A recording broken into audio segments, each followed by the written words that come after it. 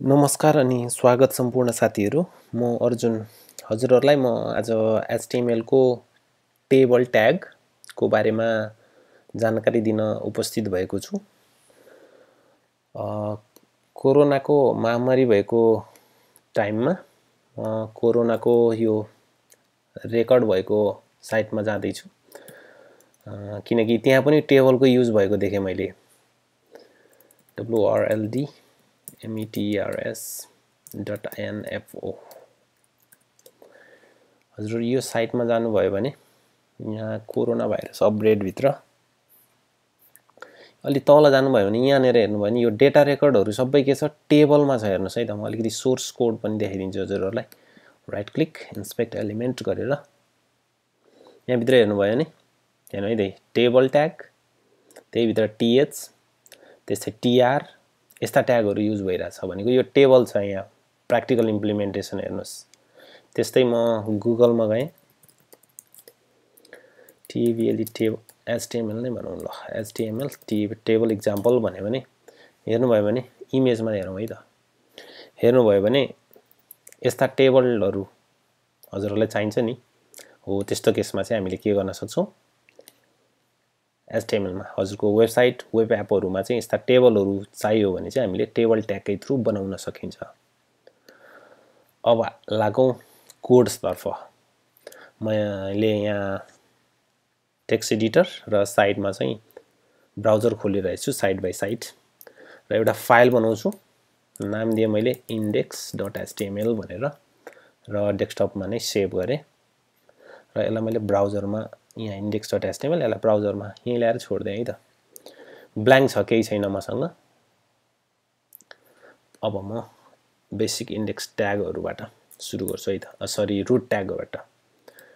HTML table tag example example भनौं।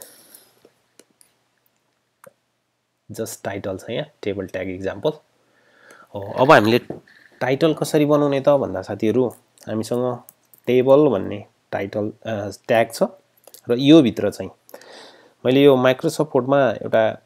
सानो table बनाएको छु। जहाँ हेर्नु है त, यहाँनिर के छ, एउटा दुईटा तीनटा रो छ र चारवटा कोलमहरु छन्। रो चाहिँ हामीले के गर्छौं त भन्दाखेरि टीआर को थ्रु रिप्रेजेन्ट गर्छौं। अब म यहाँ गए, टेबल भित्र कतिवटा रो देख्नुभयो, यहाँ नि देख्नुहुन्छ हजुरले 1 2 3 तीनटा रो छ, त्यही भएको कारणले टीआर ट्याग। यसरी एउटा रो अगेन टीआर, अर्को रो त्यस्तै हामीसँग अर्को पनि एउटा छ, त्यही भएर टीआर, सरी टीआर, तीनटा रो भयो 1 2 3। अब यो तीनटा रो भित्र हेर्नुभयो नि यहाँनिर ए बी सी डी छ भनेको कोलम कतिवटा छ, चारवटा छ। त्यही भएर म के गर्छु त, अब यसै भित्र गएर चारवटा रो बनाउँछु। त्यसको लागि मैले टीडी आउँछ, क्लोज हुन्छ, यहाँ ए नै दिए मैले यसलाई, enter, TD be TD close, TD C TD close, TD D TD close. हेर्नुभयो भने अब ब्राउजरमा रिफ्रेश गरौँ है त, एबीसीडी। तर के छ, जस्ट बेसिक कन्टेन्ट मात्र छ, टेबल देखिदैन हेर्दाखेरि त। छन त टेबल छ पक्कै पनि, हेर्नु है, पेज सोर्स हेर्नुभयो भने टेबल छ, तर किन देखिएन भन्दाखेरि हामीले बोर्डर डिफाइन गर्नु पर्यो। म टेबलमा आउँछु, बोर्डर डिफाइन गर्नको लागि हामीसँग बोर्डर भन्ने एट्रिब्युट भ्यालु साइज दिनुस् 1 2 3 व्हाटएभर यु वान्ट, र रिफ्रेश गर्नु भने के भयो त, टेबलको बोर्डर पनि आयो। अब यो टेबल पनि अलि नजिक टाढा, यो भित्रको कन्टेन्टहरु, त्यसको लागि हामीसँग के छ, CLL सेल स्पेसिङ दिउँ पहिला। दुईटा सेल बीचको स्पेस, जस्तै मैले अहिले 20 दिने है त। हेर्नुभयो भने के होला, हेर्नु है त, यो टेबलको यो सेल बीचको र यो सेल बीचको स्पेस युज दिनलाई 10 अलि बढी भयो जस्तो लाग्यो, हामीलाई 10 दिदिउँ ल अहिलेलाई, अलि नजिक आयो दुईटा। अब त्यस्तै के छ भन्दाखेरि यो भित्रको कन्टेन्टहरु, मैले यो कन्टेन्टलाई कन्टेन्टतिर जानुभन्दा नि यो पुरा गरौँ है त पहिला। हामीसँग के छ, अर्को रोमा EFGH र अझ तल रोमा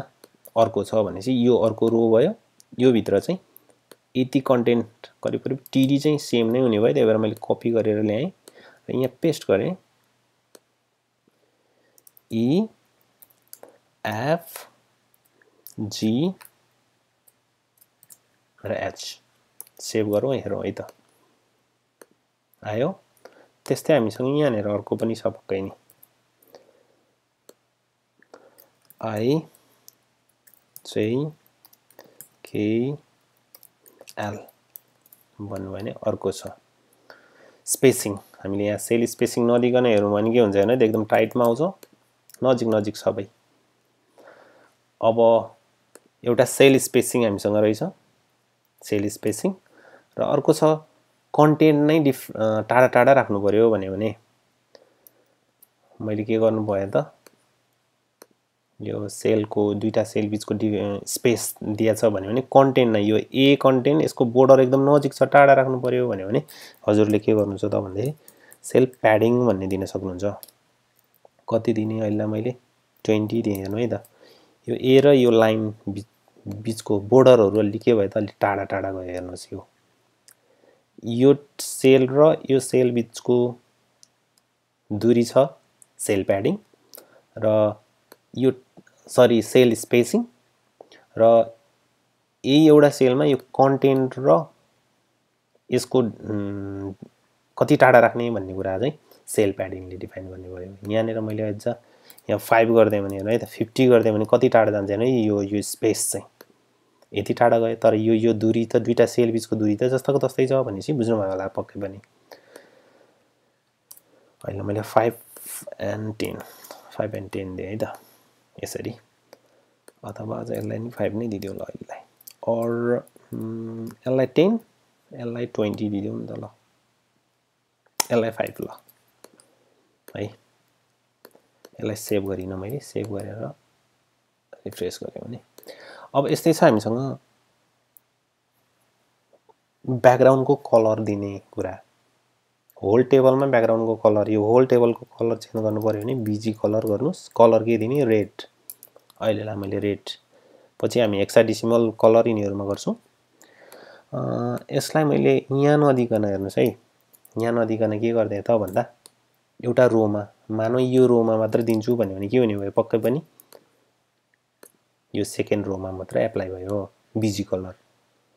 अर्को इमेजहरु डिफाइन गर्न नि सकिन्छ त्यसको लागि हामीले ब्याकग्राउन्ड भनेर डिफाइन गर्छौं BACK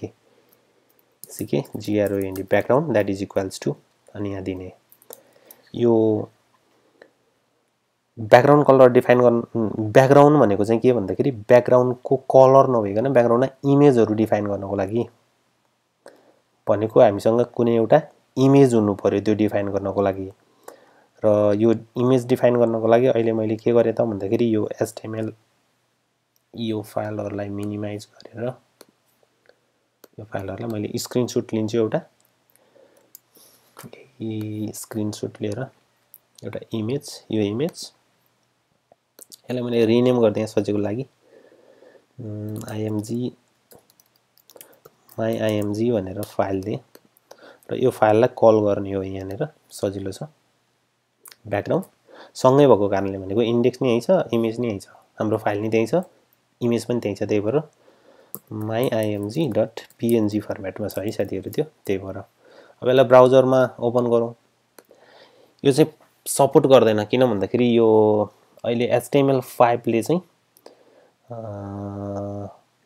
यो सर्टेन ट्यागहरु चाहिँ के छ त भन्दाखेरि सपोर्ट नगर्ने भन्नाले BG colour background colour border colour यिनीहरु चाहिँ सपोर्ट गर्दैन HTML5 ले मेरो यो ब्राउजरले सपोर्ट गरेन अहिले हजुरहरुले गर्न सक्छ ट्राई गर्नुस् तर यो डिप्रिसिएट भइसकेछ युज नगर्दा नै राम्रो तर पनि अहिले टेबल ट्यागको केही एट्रिब्युट भएको कारणले चाहिँ मैले देखाइदिएको पुरानो ब्राउजरहरुले चाहिँ सपोर्ट गर्छ है साथीहरु र त्यस्तै हामीसँग अर्को छ हामीसँग यो बोर्डरकै कलर चेन्ज गर्नु पर्यो भने हामीसँग के गर्छौं त यहीँनेर यसलाई हटाइदिए है त अहिले मैले युज पनि खासै भएको छैन त्यसको लागि हामी के गर्छौं त border colour BORDER colour that is equals to value दिने मैले GREN ग्रीन भनेर दिन्छु है त रिफ्रेश गर्नु भयो भने यो बोर्डरको कलर ग्रीन देख्नु भएको छ साथीहरु ग्रीनमा छ है बोर्डर कलर ग्रीन भयो त्यस्तै अब हामीले कन्टेन्टहरुलाई अलिकति चेन्ज गर्छौं म यहाँ नेम भने address address email phone phone UMBA number भने मैले र यसरी राखेर मैले सेभ गरेर यहाँ रिफ्रेश गरे है त कन्टेन्ट छ यसरी छ यसमा मैले यो सेल प्याडिङहरु अहिले अलि हटाइदिउँ है त किनभने म विथ हाइट पनि देखाउँछु हजुरहरुलाई त्यही भएर नजिक छ अब यो कन्टेन्ट र यो कन्टेन्टहरु सब के छ त सेम जस्तो देखिरहेछ जस्तै अहिले मैले यहाँ हानेर चाहिँ नेम भनेर मैले अर्जुन भनेर राख्ने हेर्नु भयो भने यसमा भएको कन्टेन्ट र यसमा भएको कन्टेन्टहरु सेम छ मैले ब्याकग्राउन्ड कलर हटाइदिन्छु है त अहिलेलाई हेर्नु भयो भने सेम छ अब यो माथिको त हेडिङ हो टेबलको हेडिङ त्यो डिफाइन गर्नलाई चाहिँ हामीसँग अर्को के ट्याग छ भन्दाखेरि th भन्ने ट्याग th दिनुस् th क्लोज गर्नुस् यसले के गर्छ त्यो टेक्स्टलाई सेन्टर प्लस बोल्ड पनि गराउँछ डिफल्ट रुपमा पछि हामी css बाट यसलाई जस्तो पनि बनाउन जस्तो अलाइन देखि लिएर गएर कलरहरु सबै चेन्ज गर्न सक्छौं यसलाई मैले यो मात्र चेन्ज गरे है त